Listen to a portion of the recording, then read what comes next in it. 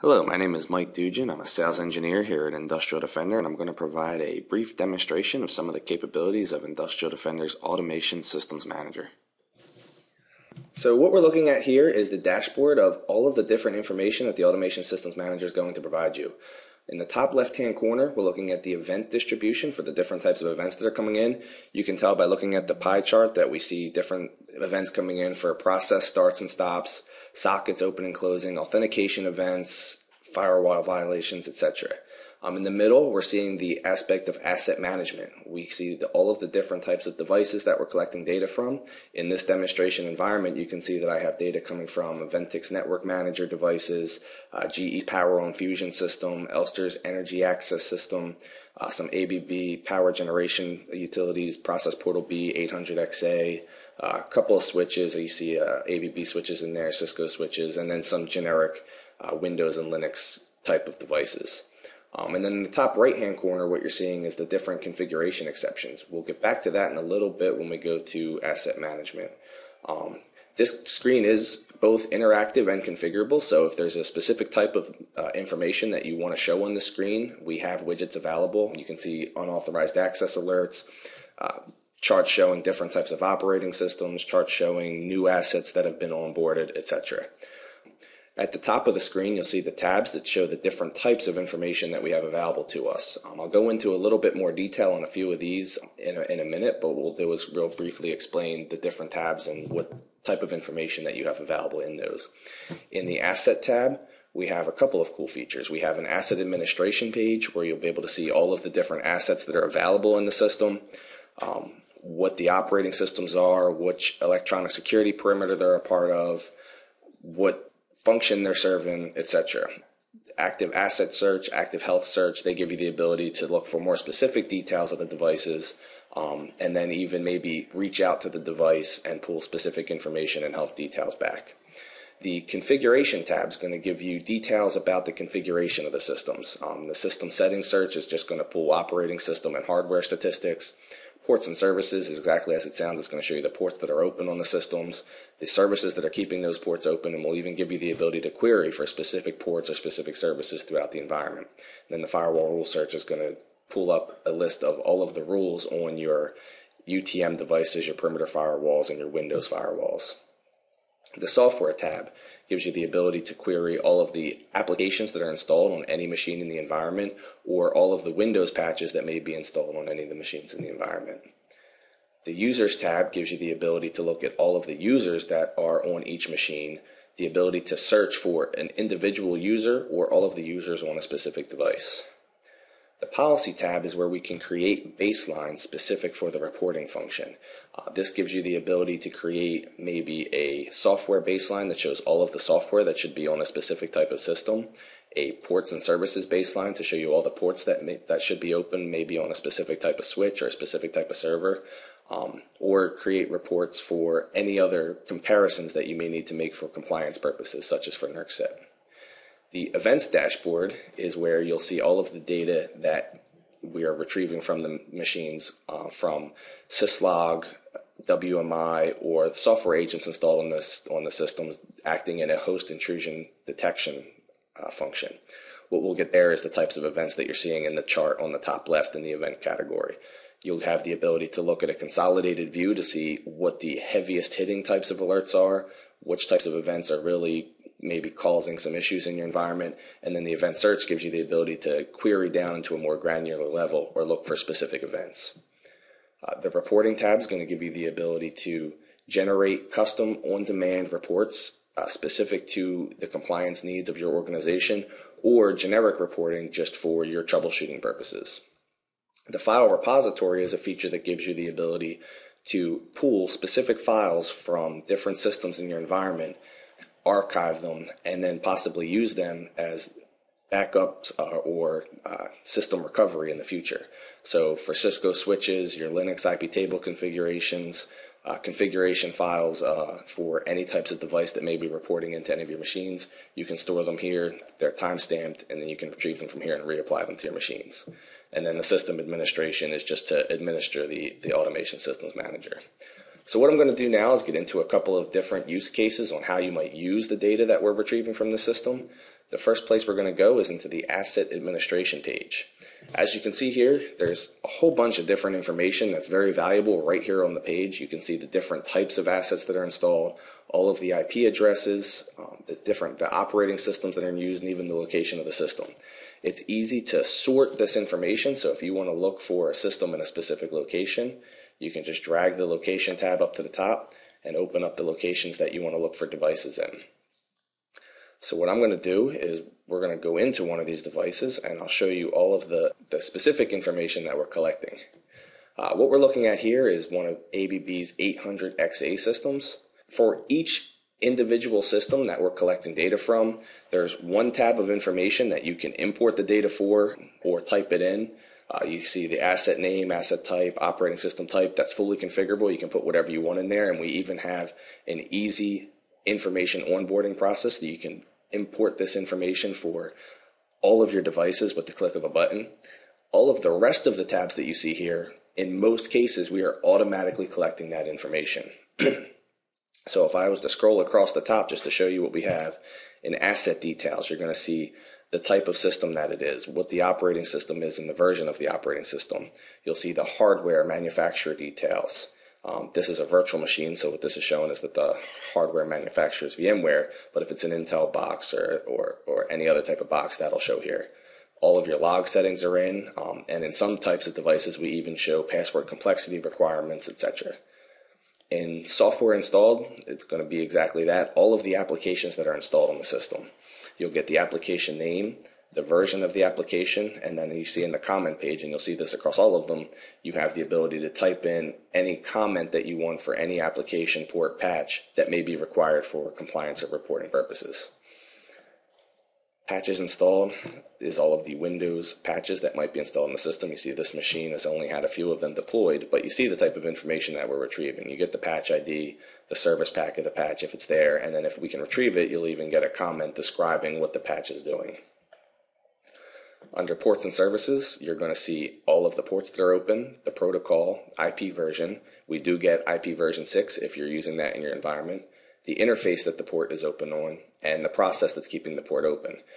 This is important even from a troubleshooting perspective, because if you know that there's a specific port that's open in your environment that shouldn't be, we're giving you the process details so that you can go find that process and kill that service so that you can actually get that port closed. Firewall rules for a Windows device such as this one's going to show you the Windows firewall rules. You'll see the source and destination address, the service that is open, and whether that rule is disabled or enabled. And then finally, user accounts is going to show you all of the users that have an account on the system, the type of user. If it's part of a domain, we will show you the domain that's a part of, and whether the account is enabled or not. If we scroll across the top to the ports and services search, this is getting into a little more granular detail with the information that we're collecting. One of the things I always like to show when I'm doing this demonstration is the ability to query for specific ports in the environment, dangerous ports maybe. So what we'll do is we'll put in ports 22, 23, 80, and 443, showing some of the administrative ports that are sometimes open by default on a system that you may not want open. Quickly hit search, and I have every instance of those 4 ports open the environment. I can remove the search function, filter it by the port, and dig down and find maybe some of the most dangerous ports that might be open in the environment. Telnet immediately rings a bell. Telnet's one of those ports you're not going to want open in a control system environment. With the click of a few buttons, I can see every device that has that port open. We can do the same thing for port 80, a little more prevalent there. All of these machines have port 80 open, and in some instances we can even tell which process is keeping that port open. If we go over to the software tab, a very similar search to ports and services, we can search for all the applications in the environment. What I'll do here is show this specific to maybe a specific asset type. We'll go to the Elster Energy Access Devices, click search, and with the click of a few buttons there, we have every piece of software that's installed on any device that's classified as an Elster Energy Access device.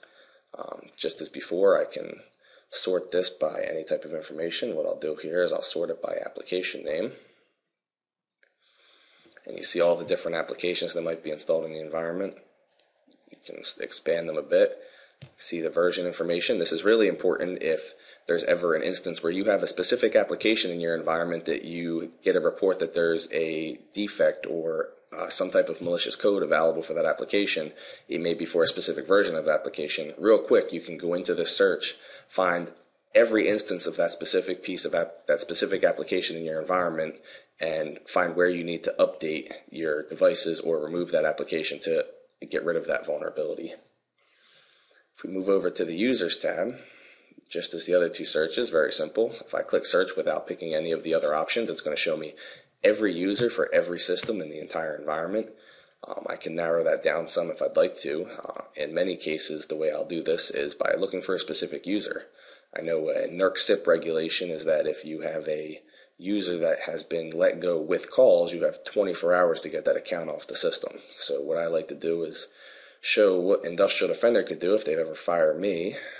Find my account, click Search, and click of a button, they can show all 8 systems that I have an account on. And then they know that within 24 hours, get rid of that account. And because we're keeping track of this on a real-time basis, there's going to be a notification when these accounts are removed. So you'll have a record that the change has been made. So if I go back to that configuration exception detail, all of this information that we're collecting for each of these devices, if any of that changes, one of those configuration exceptions is going to be raised. So if I go back to the asset page and we do an asset search, I can show you what that would look like. I do a search for all assets right here. It'll take a minute to load. On the right hand side of the page, you see the column that says exceptions. Any device that shows up with a red X right there has a configuration exception. So you see, if I go to, we'll just go back to this 800XA system since that's the one we showed earlier. We can see there's a ports and services change. So that ADV DSOPC connector program has closed the ports that say configured and opened the ports that say actual. From the screen, you have the ability to accept or reject these changes, and then when you do either of those options, you have a record of all of the changes that may have happened for that system. If we go over to the event consolidation page, this is going to show you all of the events that are coming in from your systems in a consolidated fashion. Just as before, you can search via these. So if I want to change the count and show all of the alerts based on what I'm getting the most alerts for, you can see right up at the top, I'm getting a Windows event log from this Process Portal B machine, 13,000 events in the last 24 hours. So by looking at this immediately, I know what event is the heaviest hitting event coming in my environment, and I know to look for that Windows event log and find out what the cause of that is. From here, it's real simple to go back to the event search and find more details on any of these. So if I wanted to look into this IP tables firewall configuration violation, I just click that event, and I'm brought right into the event search, and I see all of the events specific to that consolidated view. And then if you were to click on any of these events, you could pull in more details. So I can see that that specific MAC address is constantly sending a UDP NetBIOS event towards this machine, and it's being blocked by the IP tables configuration of this machine. So if I go back to that event search page, there's a bunch of different ways that you can query down and look for real specific events in the environment. One of the things real important to many of the organizations that I talk to is if someone was to plug a laptop or a new device into the environment, they need to know about that, and we get events based on that through a method called ARPWatch. From this screen, I can look specific for my ARPWatch events. In just a minute. Network configuration.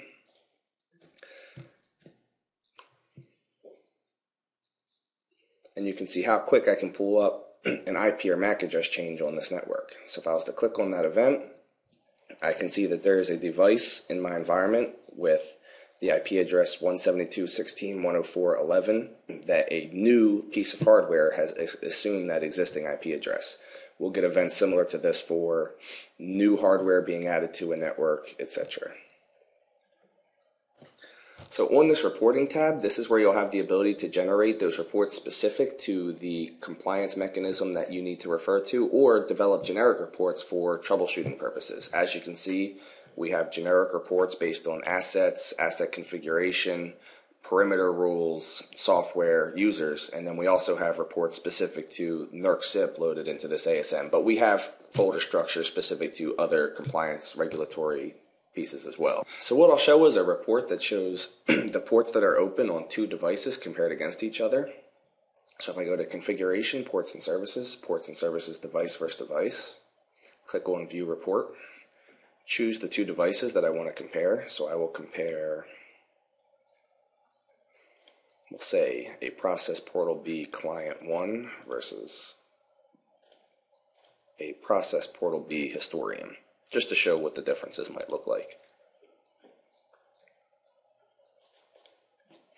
I'm running that report for today at 10:04 a.m.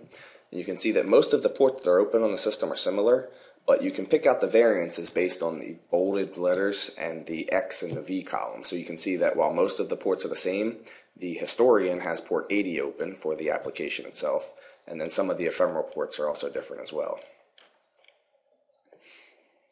The file repository is where we're storing files for different types of devices. As I discussed earlier, we could do switch configurations, firewall configurations, configuration files for specific applications, PLCs, RTUs. What I'll show, let's see, we'll look at the switch configuration of a Cisco switch. So let me just find that asset. So we can see the ciscoswitch.conf. This is a configuration file for Cisco Switch, and as you can see, it's dated and time-stamped, and then you can download that configuration. So if I go back, we'll go back about a week. I can open up that file, and then you could take this configuration and reapply it to the device. So this concludes our demonstration of Automation Systems Manager. If you have any questions, feel free to reach out to us, and of course we can schedule a demonstration on site at your convenience.